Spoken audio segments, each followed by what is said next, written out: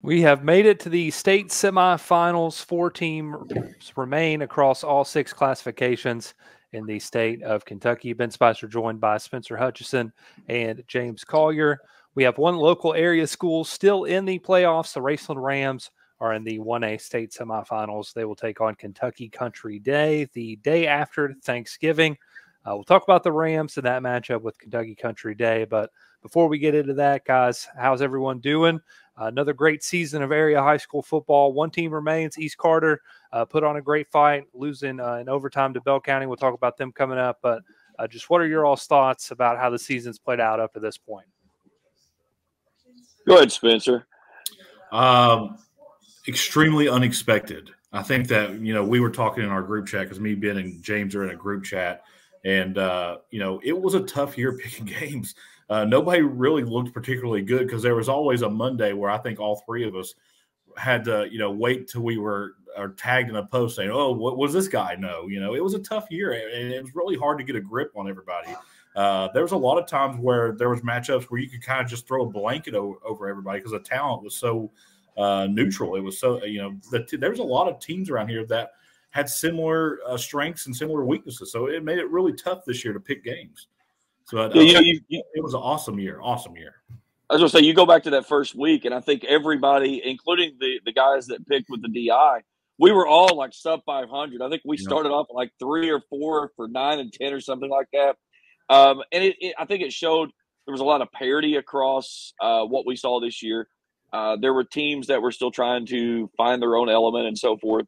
But much what we expected, the teams that are still playing or played late into the season, it kind of exactly where we thought they were going to be. A lot of our area teams, again, you can't say enough about what Ashland had going and had probably the toughest draw in the entire classification of 4A, maybe second to Corbin and Boyle. That's crazy that those 2 teams didn't end up having a chance to play in the state championship game. But I don't know. It was a crazy year, but there was some really good football. And you can't say enough about the Raiders and what Tim Champlin has done since he's taken over there in Grayson. They were on the doorstep of another state semifinal. Man, how big would that have been? Well, I just real quick, Bell County's not right down the road. That's a 3.5-hour, 4-hour drive no matter what. And the way that the weather was going down 75 South, it was pouring the entire time. I mean, literally when I say thunderstorm pouring, it was. And, I still drove like an idiot. But it was one of those things where East Carter's fan base had probably just as much people there as what Bell County did. I mean, that fan base traveled down there and it got loud. And I'm just can't tell you how proud I am of those boys. They laid it on the line up there. Everybody, and you saw the lines on Twitter and stuff. They were huge underdogs to everybody except for us. I really just I hate that they lost. Because if they win, they go to Hart County. And James, you probably know this. Hart County, yeah, they got a good record, but East Carter's probably favored in that game. Yeah, I would have thought so too. I mean, they had a favorable draw that would have fallen in there for them if it would have gone that way. But you talk about the fan support there down on Log Mountain. The Rams came out big down in Lexington Sayre. I mean, they probably had to get a shuttle bus to bring people in. Though they had no idea the amount of support that was going to show up there. Melissa told me that. She said, Sayre had a good crowd, but we had a home field crowd. Yeah, it was down both sidelines and then wrapped into both end zones. So Ben was there too. I mean, he could speak of the crowd. I mean, it was loud. It seemed like a Raceland home game. The fans poured out. They supported them. A great showing, especially battling the elements because it rained all day long. It rained all the way on the way down there. We got a really big rainstorm there right before halftime, and then another one there late third quarter, and the fans just kept going. So, kudos to both fan bases, East Carter and Raceland, showing out in the postseason when your teams need those support. You couldn't have asked for more support than what we saw from those guys. And to add one more to the Raceland fan base, because I'll be traveling to Louisville on Friday night, and we're going to go to Kentucky Country Day, which I believe is a little township called Prospect, or maybe Westwood. It's either Prospect or Westwood. It's in that area. I don't know exactly where it's at, but it's a really nice area over there. So it is. We'll see. Yeah, look forward to that. We'll preview that here in just a minute. But to talk on the Raiders a little bit, and James, you mentioned this, the growth under Coach Champlin. They'll finish this season out at 9-3 overall. Spencer, you got the chance to cover them throughout the season. They do lose 12 seniors off of this year's team, but continuing to build that program up in Grayson is Coach Champlin, Spencer.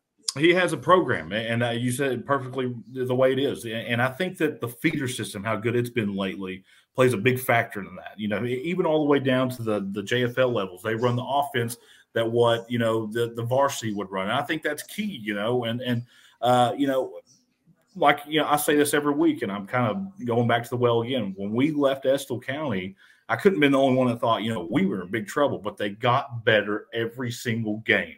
Every single game, just it wasn't huge gains sometimes, but, you know, just little aspects. They got better at downfield blocking. They got better at reading offensive line. Their linebackers got better at just being patient. And I think Landon Yoke, you know, usually you don't see running backs get stronger throughout the year. Landon Yoke got stronger throughout the year, and he became more confident. And I think that Johnson, you know, he's not a guy that'll ever lose you a game. He won't throw the ball into coverage. It's not a, you know, if he's going to get sacked, he'll take the sack. He won't throw it up for grabs. And I think that, you know, the way Mikey Hall and Gabe Roberts and the offensive line and Isaac Messer and the Carter kid, just and that senior class was special, man. And they're really going to be missed. And but, you know, next year, and I hate to even bring it up because we just finished this year, but no matter what, they get their quarterback and running back. You get Johnson back. You get Yoke back. You get a couple more. And a kid's name that doesn't get mentioned enough by anybody is Potter, the tight end and maybe one of their leading tacklers on defense. Had a huge catch in the back of the end zone against Bell County to take the lead with 2 or 3 minutes left. But I tell you guys, that Thomas kid for Bell County he's a stud, isn't he? He is great, man. And when he gets open field, forget it. You ain't getting him. It's over. He's going to the end zone. And he'll run forever and nobody would ever catch him. He is fantastic. But, you know, and I mentioned this to a East Carter parent earlier today. It took 2 all-time running backs to get East Carter out of the playoffs the 2 times out of the last 3 years, and Isaac Dixon and Thomas down at Bell County. But I wanted to say one thing real quick. Bell County, class acts, guys. The hospitality was great. Their fans were, you know, nothing dirty. Their players played with class. The coaches coached with class, and that facility is beautiful down there. So overall, great year for East Carter. I couldn't ask for anything better, and I had a blast doing it. And you think about East Carter, they were, you know, probably 2, maybe 3 plays away from going to Bell County. Which, and if this would have been they wouldn't have been at Bell County. No, exactly. They beat Estill County. Yeah, I was going to say they're probably not on the road. They're probably playing that game at home. Yeah. Now, and again, it's one of those things. You know, it's easy to sit back here and look at that schedule and say where it is, but I think what you said too is right. With Landon, I think the fact was, did he get stronger as the year go on? How much was that confidence that allowed him to run the way that he needed to do? I think that was the big key. And you know, you go back to, I know when I talked with Coach Champ in the preseason, one of the things that he pointed out was the fact of, you know, last year when Johnson got sprung into having to beat a quarterback, they had to play that Martin County game in the last game of the regular season, and then got that postseason game. And having him get those 2 varsity starts, how much did that pay off for him this year of already kind of having his feet wet, knowing what he needed to do and so forth, to where he can really settle in? And like you said, he's not going to lose you a game, but he's a game manager. Right. And I really think of what he was able to do, of understanding that they're a run first team, but they've got the guys that they can stretch the field and go over the top when they need to, and that's really big. They got, you know, as I said it earlier, they got better each and every game. And I think that not only did they gain confidence in the way they played, I think the coaches got more confident in the way their kids played a little bit too, because you've seen Tim Champlin, and we've watched Coach Tim Champlin for years, James, on a 4th and 2 or 4th and 3 at the 4-yard line. They had to get in between the 1 and 2. He could have sent Carter out there and kicked the field goal, taken the lead, and that would have been, you know, they would have ultimately probably lost anyways. But he didn't do that. He said, you know what? If my offensive line can't get us 2 or 3 yards, we probably don't deserve to win anyways. And I thought, you know, this is Landon Yoke. He's going to hand it off to Landon Yoke no matter what. He puts the ball in Johnson's hands, and he finds Potter in the back of the end zone. That is just unbelievable catch. I mean, just unbelievable. And it's big to say that you've got those options to where, like you said, right. Everybody in the building probably expected, okay, here comes Landon Yoke on a dive. Yeah. And then you drag out a little tight end pop pass there that nobody sees coming. And you have to think about that's the options that they have. And it's always great when you don't show those throughout the regular season, and then when you need them the most, they're in a tight situation, in a tight ball game on the postseason with the season on the line. You drag that out. That right there says a lot about his coaching staff too, and how much preparation they've gone through to believe in that situation that was the best option for that time. They had a great team. They were, like I said, if let's just say they beat Bell County, they probably go win at Hart County, and then you're at Kroger Field, and anything can happen. And even if you don't win at Kroger Field, you're there though. Yeah, you made it. So I mean, that's a big deal. And I think they had a fantastic year. Yeah, I was depressed leaving. I left Log Mountain. I called my girlfriend. I was upset. I didn't cry or anything, but we talked. But I was really upset. And then I got to Buc-ee's. You ever stopped at a Buc-ee's? I haven't been at Buc-ee's, man, but I've seen it. But it's like phenomenal, isn't it? Holy cow, Buc-ee's! Paradise. Hey, if you're in Richmond or you got to go through Richmond, if you don't stop at Buc-ee's, you're missing out. I stopped in there and I got a couple of Christmas ornaments for the tree, but I didn't want to get a brisket sandwich. That's what they were serving, because anytime you go up and get a brisket sandwich, they're like, brisket on the block. I didn't want to be like looking around and going, oh, there's another fat guy that wanted a brisket. No, that's the whole thing, man. Is you got to get the brisket sandwich. Yeah, I know. But, at that time when I pulled in, because I was one of the last ones out after I had to dump the 3.5 pounds of water on top of my canopy and put everything up. But when I pulled in, that was the official gas station of East Carter High School. I looked to my left and my right, and it was all a sea of red and blue. And, that's just, I think we didn't communicate. Everybody just wanted to stop at Buc-ee's, and I highly suggest it. The place is awesome. Buc-ee's does not sponsor the show, but Buc-ee's, if you're listening and you want to, hey. Throw some love this way. Come on over. Right. I just gave you a huge promotional mention. I mean, for free. For free, And what's weird is if you have to pay cash, because I couldn't find my card. So I had to pay cash for gas. Well, my pump number was 201. Does that tell me how many gas pumps I have? So I had to go back twice just to make sure that I didn't put gas on the wrong pump. Oh, man. Well, unfortunately, there will not be a Buc-ee's on the way to Louisville on Friday night when Raceland takes on Kentucky Country Day. No, but there's a Culver's. It's not as good as Buc-ee's, but Culver's is pretty daggone good. I would say Indy's. If you like chicken, make a stop by Indy's in Louisville. Chicken wings, can't go wrong with Indy's. I don't know if they have one up near where KCD is. It's a little on the outskirts of Louisville, but Indy's can always recommend. I'll go out of my way for some Indy's. I thought about going out of my way for Buc-ee's. I'm not going to lie. When I was at Sayre, because it was like 25 minutes. Well, the thing about it is, but it was too far out of the way. When you're driving from Lexington, though, you have to go through Winchester. Yeah. And when you go through Winchester, it's almost like going through Calixburg downtown. You feel like at times you need to check your map because am I going the right way? Yeah. Is this the way I'm supposed to be going?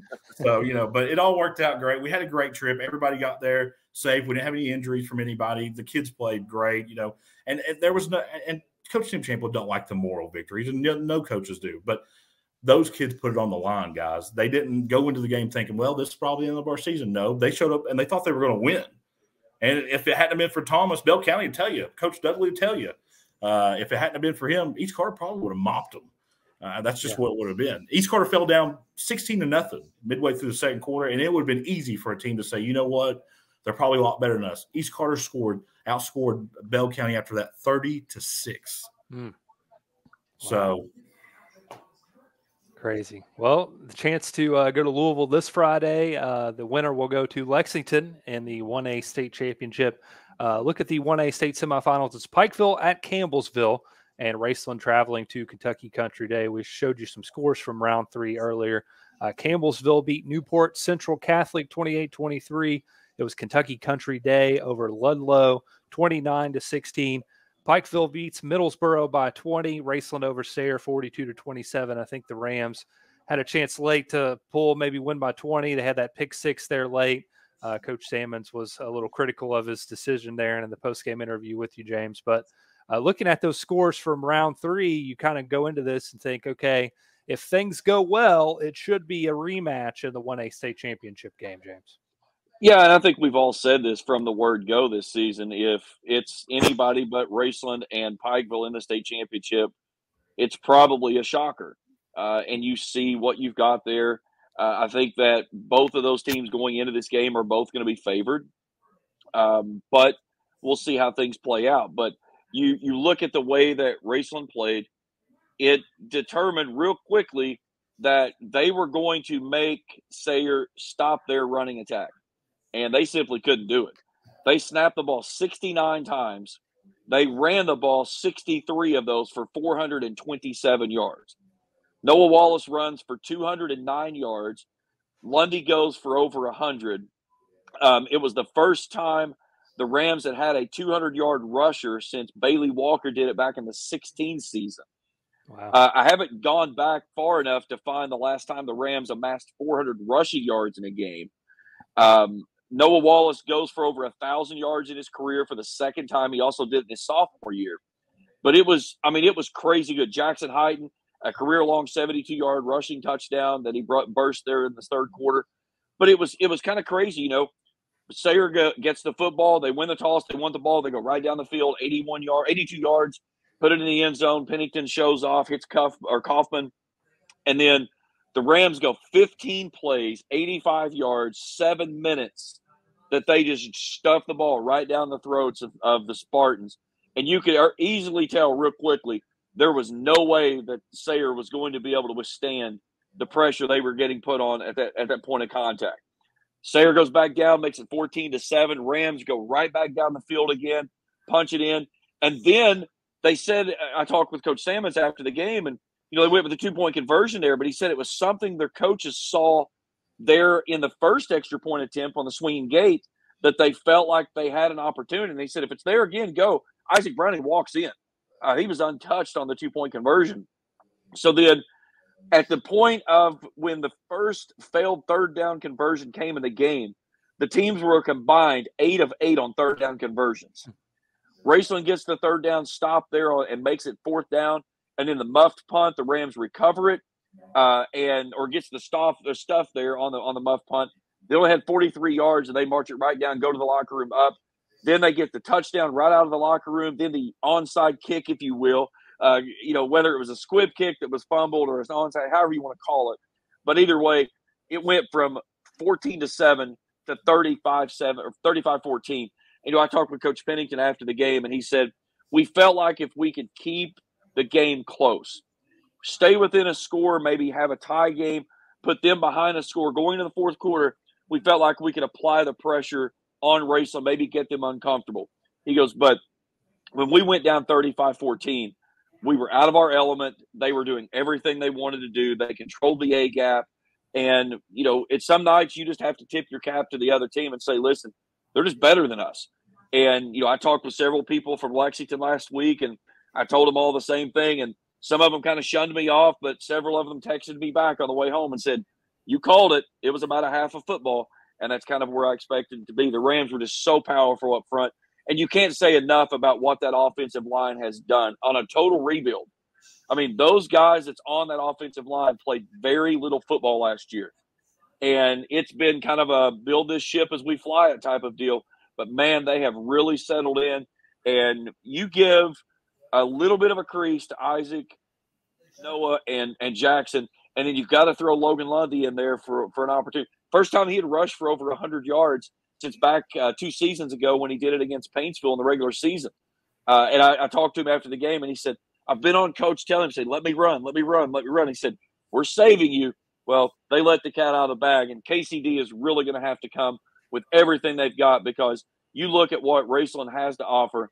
I do not expect anything outside of the Rams are going to line it up. They're going to try to run it down their throats, and they're going to make you stop them. And if you can stop them, then they'll go to the air. But, you know, when you throw 6 passes in a football game, probably only needed to throw it 5. The pick 6 there was in that last drive. But you probably didn't even need to throw it 5 times.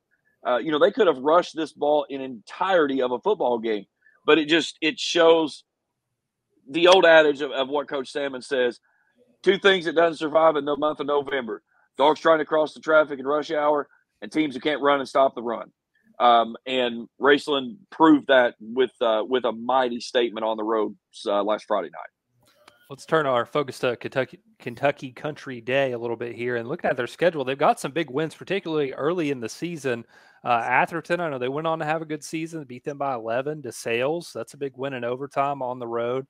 Some wins over some bigger schools. Walton Verona 43-7, John Hardin 28-3. But you look later in their season, particularly those last two regular season games of the year, they fall at Campbellsville, who of course is still alive. They'll take on Pikeville.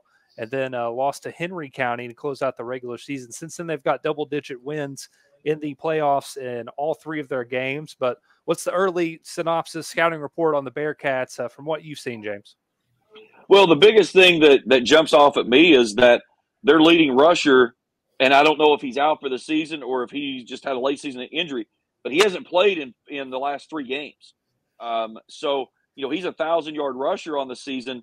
And give me just a second. I'm pulling up my stuff here. But when I was starting my stuff, yes. So Cassani Wilson, 1,017 yards, 11 rushing touchdowns. He hasn't played in the last three contests. And he only had 10 rushes in that season-ending loss there against Henry County before they went into the postseason. Ethan Harris, 2,000 yards. I know when I talked with Coach Simmons in the postgame show, he said that I think they've got a couple of tall receivers that are on the outside. So, it's not something that's going to be – think that they're probably going to want to try to throw the football. So you have to think, is it going to be, Raceland kind of preparing for another Sayer type of deal? But, give Luke Pennington all the accolades that kid deserves. 50 total touchdowns this season, no interceptions. And, when he was able to set and throw the football down the field, he could get it to where he needed to be. But I fully expect kind of a blueprint of what Raceland saw last week of if somebody catches the football, that's fine, but make them pay when they catch it. And you could really tell they're late that there were several of those big hits that Raceland laid on those guys early on that created drops. Mm-hmm. It created balls that flew a little bit higher because the pressure was a little bit tighter and stuff. And I think that we're going to see a lot of the same thing this week when the Rams go to Louisville. Yeah, I got to give a shout out to Brody Austin, man. I think it was back-to-back plays. He came up and delivered some big pops on some share receivers, and that kind of set the tone, set a message for later on in the game, like you pointed out. So for this game for Raceland, what do you think the biggest key to coming out with a victory and advancing to the state championship is? Run the football. You've got a stud running back in Noah Wallace. And, I mean, if someone didn't know who Noah Wallace was before last Friday night, I guarantee you they know now. When you show up with your best game of your career in the state quarterfinals on a team that knows you're going to run the football and there's nothing they can do to stop you, I think that says a lot right there. But, Noah, and it was one of those deals of they were putting 8 and 9 guys in the box. And I talked with Coach Sammons after the game, and he said, we expected 7 or 8. He said we'd never seen them put 9 in the box in the film that we'd broken down. So that was a little bit of a challenge. And he said even with having one-on-one coverage on the outside, we felt like that we still had the numbers that we wanted and the way that we wanted to run the A-gap. And they just wasn't going to go away from it. But I can't say enough about Jackson Heighton this year too. He was the 4th man in the running back stable last year behind Wallace, Jules Farrell, and Isaac Browning. And then you look at what he's done this season. He's been one of those guys, he's just a punishing back. And he can come in. He may only carry the ball 7, 8, 9, 10 times a game because he's on the field for defense on that linebacking core. But when he gets the football, he runs to contact. And I think those two this year have, especially as we get late in the season where we are right now, is going to be pivotal. You mentioned Logan Lundy went over the 100-yard mark as well. Isaac Browning is a guy who can come in and get you some touches, some good touches. He had 78 carries for 245 and 3 touchdowns this season. So having all those weapons, have multiple guys that can come in off the bench, give you some fresh legs, especially at a 1A school. And you've even seen it, Spencer, with East Carter, several guys on the Raiders that can run the ball as well. What does that do, especially this time of the year? Spencer, we'll start with you to help you, get separation. So it's not 60 carries going to a Daniel Thomas or something like that. Well, I think that it's not only how you run the ball, but who runs the ball. Tim Champlin did a really good job of integrating the jet sweep. And it doesn't seem like that would be a big deal. But when you're against a defense who particularly runs a 4-man front, it makes them not necessarily go into that bear mode. And if you don't know what a bear mode is, it puts, defensive linemen over guards and tackles, and it lets, linebackers kind of step over top of the center. When you're able to kind of throw that jet sweep in there, you're not able to go into that front. And I think that still leaves A, B, and C gap open. The thing about Raceland that's kind of been a pleasant surprise for them is I actually got to watch their Wheelersburg game, their scrimmage game that they did. And Huyton ran the ball well in that game too. I think that, yes, going back to last year, Raceland lost a ton of talent. But you've had guys, familiar faces, step into bigger roles. Not saying Jackson Huyton's role as linebacker, one of the best defensive players in the area, is not a big role, but him being able to carry the ball the way he has been a huge X factor for that offense. But I agree with James. Hey, this is the way I look at it. If I'm getting 4 yards or more a carry, I'm not throwing the ball at all because I'm killing the clock and I'm running it right down their throat. And what happens when you run it down their throat? They get tired, especially in 1A football when most kids play both sides. 36 minutes time of possession. The Rams had the football to 12 for Lexington Sayre Friday night. And, you were talking about 4 yards a carry. They were averaging 6.9 a carry. I would never pass it if I was – is that the case? And that's the thing is – and it was one of those things you could watch it, especially there in the second half. And, Ben, you can attest to this. You could look at the players for Sayre. They were gassed. Yeah. They just didn't have that pep in the step. They were getting shoved.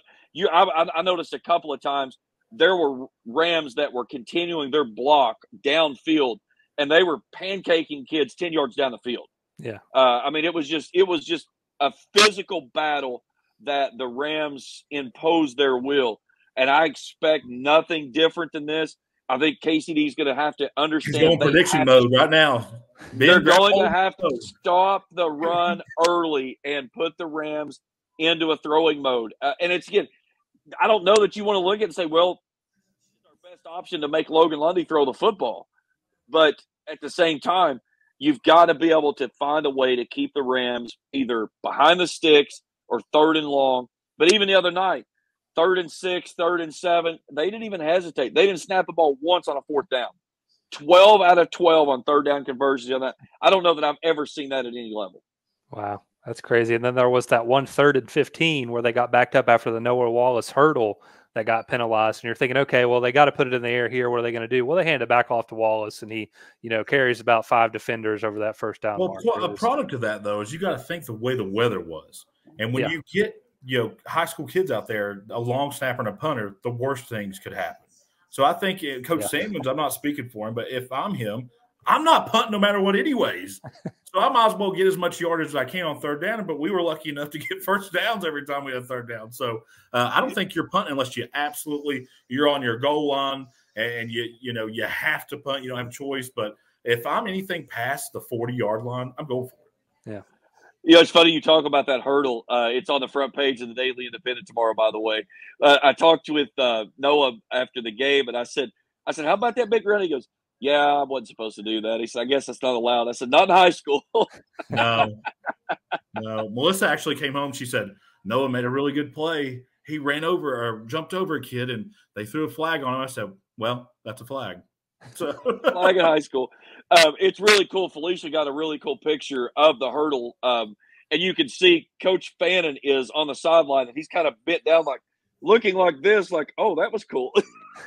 One thing about Noah Wallace, don't invite that kid over for breakfast. He eats all the food. I made something like 4 pounds of hash browns and 6 pounds. Oh, he can eat. He likes to eat, man. Like obviously, I'm kidding. He can come over here and eat breakfast anytime he wants to. But the funny thing is, and I can speak about this. So I had Noah in class last year, okay? And for the first semester, I bet this kid said maybe 3 words to me the entire semester. And then the season gets over, and all of a sudden he just kind of opens up, and he's like he came out of his shell, kind of like what he did this year with football. I feel like that he took that next step forward. But you find a kid. He's a high character kid. He's a fun kid to be around. And when he straps that chin strap down and goes to work, it's all business. But it was funny. There was one time during the game, he had just come off after a big play, and he was standing on the sideline. He turns around, and I look, and he's waving at me like this. And he is a great kid, man. He's a great kid. But one thing about Noah Wallace, though, and I will say this, and this is going to embarrass him a little bit, he will not play me in Madden. He don't want it. I'm telling you. He refuses to play me in Madden. He won a couple games downstairs against the other Raceland football players when, the king of the house in Madden sits up here and watches TV. He didn't want it. Ask boys with Raceland what happens when they play me in Madden. He didn't want to come to the big boy level, huh? Hey, just like Evan Burrow was outside when we play basketball. He didn't want it either. That's just the way it is. But no, those kids are little kids. No, you couldn't ask for a better group of kids when you talk about Evan and Noah and Lundy and Brody Austin and those kids, even Parker Fannin and Ison. They're just a great bunch of kids. Besides football, just, throw football out of the way. They're, like you said, high character, just great kids with bright futures, man. You talk about Parker Fannin. You look at a kid, he's leading the team in receptions, leading the team in yards. And then you take in the fact that he didn't have a single ball thrown his way in the game the other night, and the only job that he had to do was block. Right. And then on the defensive side of things, he was in there on a couple big stops around balls and stuff. But he's one of those high character kids that he's a very quiet type of kid until you get to know him. But I kind of kidded the other. I said he must have got his personality from his mom because he's nothing like Coach Fan. Jackson Hyten, he's kind of got that pit bull mentality, man, don't he? When he's in that linebacker position, he's looking for something he's got bad intentions, man. When he's on the field, he's looking to knock somebody's head off. James, you've watched the Rams more than anybody this year. This will actually Friday night be the first time that I'll watch Raceland in a regular season game. That's crazy to me. It's gonna be because I actually had a week off, and then James texted me and said, "Hey, you want to work the camera out at West Carter?" Well, so I was just like, sure, I will. But of course, I got in trouble here at home. But no, I haven't got to watch this team in person. So I'm looking forward to it. Of course, the Thursday's real busy, James. I got the breakfast down there at Raceland, the community breakfast. I'm gonna go to that, and I'm gonna watch their practice, and then I got to come home and make my signature dish. And no, it's not baked beans. It's corn. Well, I was going to say, are we going to have to send you baked beans over for Thanksgiving? Hey, if Alicia wants to give me some baked beans, I won't pass on those things. By the way, listen, James's wife, and I'll never, ever give up this recipe, makes the best baked beans in Eastern Kentucky, and I put them against anybody's. Oh man, you heard it here. See, Ben, this is what you missed out on by not making it to the fantasy football draft. Oh, gosh. Listen, he smoked 2 pork tenderloins, which they were great, by the way, but the baked beans stole the show. Stole the show. That was it. I had some of those baked beans. Who made these? Where'd you guys get these at? And Felicia goes, I made them. I said, bless your heart. Yeah. My goodness. Hey, we're speaking of something that Spencer threw out there. This Thursday morning at 9 o'clock at the high school, they're doing a community breakfast. All the team will be there. Everyone is invited. It usually takes about an hour 15 for everybody to eat and stuff. They've got plenty of food. It's really good food. Our cooks there at Raceland, they are phenomenal. So come hungry, come out and support the kids, and then they'll go over. They'll do about a 90-minute walkthrough. They're usually out of there by noon, so they can get the kids on home to their families and stuff, so they can celebrate Thanksgiving with their families and stuff. But it's a big event. It's a big community event. It's kind of something that's becoming almost an expectation. Is if you're around Raceland, there's 3 things that's going to happen in November. They're going to run the football, they're going to stop the run, and they're going to play football on Thanksgiving. So, 9 o'clock this Thursday. Felicia and I are actually going to get up. We're going to put the turkeys in the oven and on the smoker. We're going to run up to Russell, go run a 5K, and then we're coming over to do the community breakfast and stuff. So we'll be there. But don't tell her if she's going to bring baked beans to let me know. I'll just unlock my car, not to bring them in there. We'll do. We may have to do a Spencer care package. We'll do a special drop. We're going to look like a drug. We're going to look like a drug deal going down in the parking lot. Hey, I pay good money for those beans, So here's the thing, though. What I was going to mention is I'd love to have some hot baked beans the other night at Bell County. The rain, it was like a scene off Forrest Gump. He was walking through the swamp in Vietnam, and it was coming in sideways, man. And I had that little that canopy. It was doing good. It really was until it started accumulating on the roof. And then I got nervous because all, the computer and the mixer is right underneath it. So I sacrificed my big Columbia waterproof jacket. It was a windbreaker top style, and I just threw it over the equipment. Well, of course, it still got wet. So it sounds like I was if you go back and listen to the broadcast, it sounds like I was in an elevator. So you had a mixture of the electronics got wet and no cell phone service. But here at Kool Hits, we get the job done. The broadcast is on. But when I got in the parking lot, I literally took my shirt off and wringed it up, and it looked like that I just pulled a mop out of the bucket and getting ready to mop the hallway. I mean, it just whoosh, all over the ground, and I about was hypothermic, but we got it done. Yeah, that was my canopy too. It started gathering water, and I turned around and I looked. And I was like, "This is not a good situation getting ready to happen." So I just grabbed it and pulled it.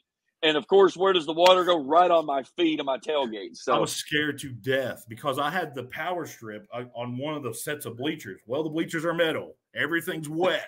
So if I make the wrong move, not only am I, going to get electrocuted, so is everybody on my row. So I was kind of, and as soon as I interviewed Tim Champlin, I went to break and I sit here and thought, and the rain picked up. I was like, I got to get out of here. So I unplugged everything real quick and just threw it in my crate and got out of it. Listen, Ben knows all about electric and water and power strips and storms and stuff.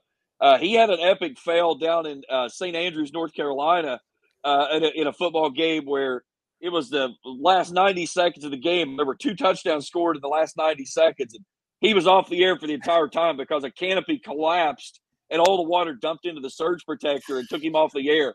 He comes back on and it was like, oh my goodness, that was my ultimate fear. I mean, I think I sent you guys the picture of it. I mean, there was probably enough water there to fill a couple 5-gallon buckets full. And it was kind of like, the way the canopy's open, the pressure is on the outside. And how you fold it is on the inside. So when the pressure's on the inside, it wants to fold up. So I had actually been prepared. I had these heavy-duty zip ties. So as, kind of a reinforce it, I zip tied them to the stands. And I don't think if I hadn't have, it would have went straight down on me, man. I would have looked like I was at the splash pad in the middle of summer down at Yeah, it would have been, and I would have been probably fried. Seriously, it was awful. But we did it. We did the game. I had a great time. And like I said, I got 2 Christmas ornaments out of it at Buc-ee's. Well, hopefully the weather conditions this Friday night are a little more favorable. We're all 3 going to be there. We might have to do something special for the occasion, but we'll be in Louisville, Kentucky Country Day, hosting Raceland, a chance to go to Kroger Field for the 1A state championship. We'll have the game live for you on YouTube. Hopefully everything goes well with the feed. We'll get things squared away for you for the broadcast, and we'll have highlights after the game as well. For Spencer and James, I am Ben. Hang on a minute. I want to pick this game real quick. I am going to pick. Y'all know who James is going to pick Raceland. No, James, yeah, he's going to listen. If Raceland was playing Alabama, he'd pick Raceland.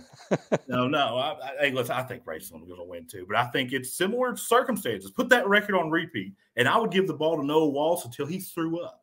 I would. Him and Jackson Heighton, they would not come off the field. I'd give them the ball, and I don't know if Raceland runs what they used to run, that kind of that split back look where they hand it off to Noah or they hand it off to Jackson, kind of that, 2-headed monster. I would do it until they stop me. And if I just got 3 yards, I'd do it all night until they stop me, because not only are you getting first downs, you're chewing the clock. Mm-hmm. Your best defense is when the offense is on the field.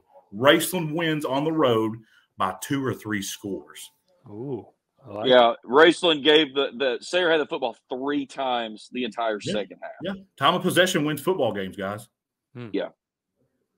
I've got the Rams. I'm going to go Rams 35-20.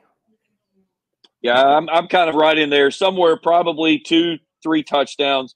I just think that the Rams they're too strong up front. The rushing attack is second to none. And again, we talk about Jackson and Noah, but you've got to account for Logan Lundy. And I think that is an element itself defenses really struggle with, because Lundy can beat you with his feet, he can beat you with his arm. And when you lose account of him, he's a kid that's really, really smart about just pulling it down and taking off and running and picking up 5-6 yards. Yeah. But if you leave him unaccounted for, you've got that option. But then on the backside of that, Noah Wallace and Jackson Height are just been superb this year. And I think that's, you get into a battle this late in the season, which team can stop the run, which team can run the football. I think it goes to Rams. And one more thing, of course, East Carter got eliminated, but I think I can speak for James and Ben. It's been a true pleasure to come out there and cover you guys this year, and we hope to continue that in the future. Just a great group of seniors coming through, and really just I can't explain how awesome it was to go to every single one of your games. And it's just been a great ride. Of course, I started out there. This senior class is coming through was freshmen when I first started out at East Carter. So it means a little bit more because I've got to, I got to watch every single game that Isaac Messer played. I got to watch every single game that Isaac Boggs played in, or, he graduated last year. And then I got to see, Charlie Terry, Kenyon Cozy, Connor Goodman. I got to see all those kids. And it's just, of course, the big physical offensive linemen that have come through there, the linebackers and Carter and a kid that they recruited out of the hallways with Potter, how big he came along there at the end. It was just an awesome year, and I couldn't ask for anything better. And I'm truly grateful that I got to work with great people like Jeff Irwin and Travis and Ian out there. And, we have the best guys at the best positions, and I couldn't ask for anything more. And one thing I want to throw in there too as well, for the game on Friday, there's 3 different ways that you can listen in. So it will be on Kool 105.7 FM. We'll have it on the FM. So anybody here locally, if you want to listen to it on the radio, you can. Of course, you can listen to it on the Kool Sports Network app. And we will have the YouTube feed. I've got it is solid this week, okay? It's been turned over to the hands of Jeff Irwin. So we had a little technical issues last week, and the technical issues was the person that I left in charge of it. And that's all on me, okay? I left it in the hands of Mr. What If, and Mr. What If turned it into a nightmare. But listen, Jeff I called him, and he was rattled. Saved the day. Yeah, Jeff Irwin saved the day, and he got everything squared away. But we'll have a scoreboard that will be on the YouTube page. But it's just audio only, but it'll be the audio there from the game. But we will have a scoreboard there for those listening in, so you'll be able to see exactly what the score is at that time and everything. But again, Kool 105.7 FM on the app and as well as on our YouTube page. Countdown to kickoff will begin at a special time this week. We'll go on the air at 7 p.m., not 7:10. Kickoff is scheduled at 7:30. So we'll have a 30-minute pregame show this week. I've got a little something special I'm going to throw in there as well for the game to get you kind of hyped up. So I usually save the hype lead into the game for big games. I don't think they get much bigger in state semifinals. So we'll have something fun in there for that.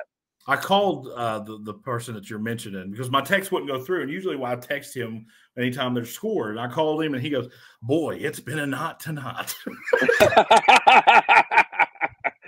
He was rattled, man. He's rattled to the core. I said, "Are you okay?" He goes, "Yeah, it's just anything that could go wrong would go wrong." Yeah, the problem is everything that went wrong was created by him. Yeah. Well, make sure you hit that like button on the way out, guys. Highlights to come on Friday. Tune into the game if you can't make it as well. Check out highlights from the Raceland Sayre game on our YouTube channel as well. For Spencer and James, I am Ben. Have a great Thanksgiving, everyone. Hopefully we'll see you back next week as we preview potentially the 1A state championship game.